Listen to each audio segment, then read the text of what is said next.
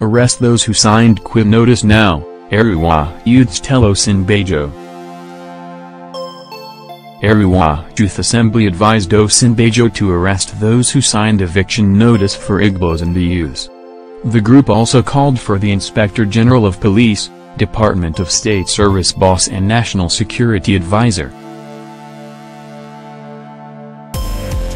The group said accused the IGP, DSS boss and NSA of failing to arrest those who wrote the quit notice. A group of northern youths under the umbrella of Arewa Youth Assembly, AI, has called for the arrest of northern youths who signed the Igbo eviction notice.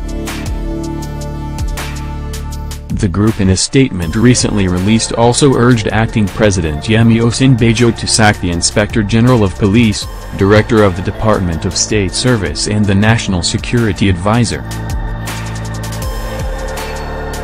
The group insisted that these security personnel have failed to do their job by refusing to arrest those behind the controversial quit notice. Nage.com earlier reported that Governor Nasir El-Rufai of Kaduna State had ordered that the youths be arrested. Up till now, this has not been done. The group also faulted some of the northern leaders who supported the eviction notice. In the statement signed by its speaker, Muhammad Salihu in Kaduna on Friday, June 23, the group advised Osinbajo to immediately order the arrest of Arewa youths who signed the eviction note. The statement reads, "Acting President should move ahead and order the arrest of all those behind this plot and even Biafra agitators and bring them to book. While the NSA should be sacked and the DGSSS, I.G. for failing to apprehend all those behind the Kaduna Declaration.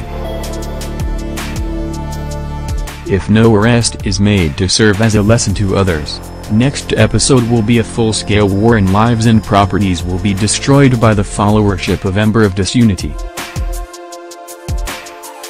What make Americans great is the supremacy of her citizens. The unity of Nigeria is not negotiable and can't be left in the hands of misguided rascals. While the sack of the security chief should be treated with dispatch and levity because whosoever descend into the arena of conflict will not escape the dust of the encounter, we should question the character of some of our elders. We found their effusions rather too insensitive to bear, especially in a country that is sitting on a delicate balance.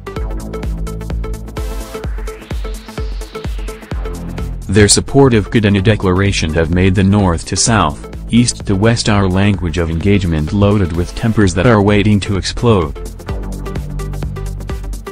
While agitation for Biafra has attained a dizzying height, on October deadline, all you hear is languages of war and war alone. If separation would answer all the questions, examples from South Sudan are not something to relish. Even if we agree to go our separate ways is not synonymous with development and peaceful coexistence.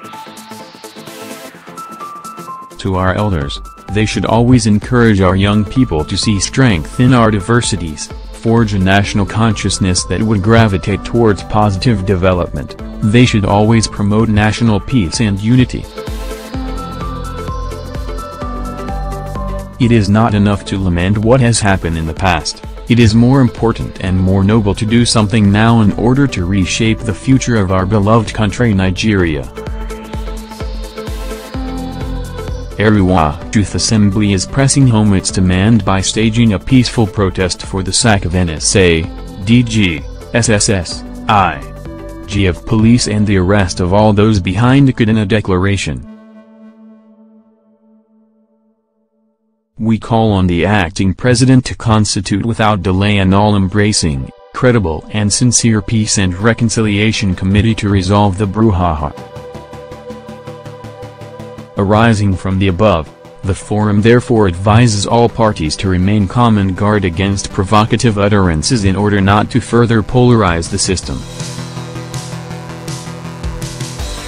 Meanwhile, pro-Biafra agitators and northern youths issuing threats to Igbos have been warned to desist from such provocative actions by a retired Deputy Inspector General of Police. Ikpadam.